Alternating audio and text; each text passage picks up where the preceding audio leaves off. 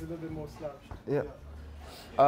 I'm very happy to be here in Chelsea. It's one of the great teams in the world, and I hope to help the team reach the objectives.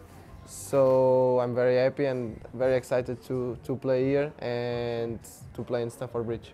Yeah, I played against Chelsea 2 years ago, but there is no fans in the stadium because of the COVID. But I like the stadium. It's too close.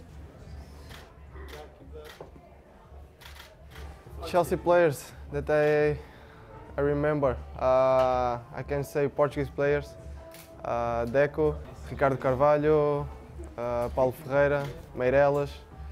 But there is a lot of players, not Portuguese, that I like too, like Hazard, Frank Lampard, Drogba.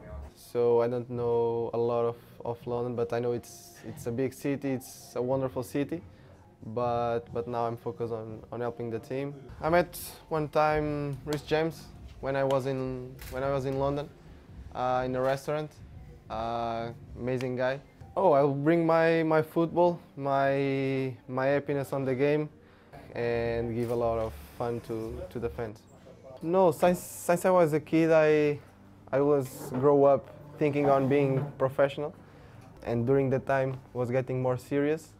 But at like 15 years old, 16 years old, I realized that okay, I can be professional every weekend, all games, not just Chelsea games, but even the last ones.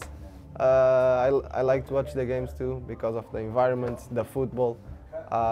It's Premier League. I don't like to speak about me, but I will say that I'm a player that wants to have the ball and play with happiness, and I want to make all the fans enjoy my football and help the team.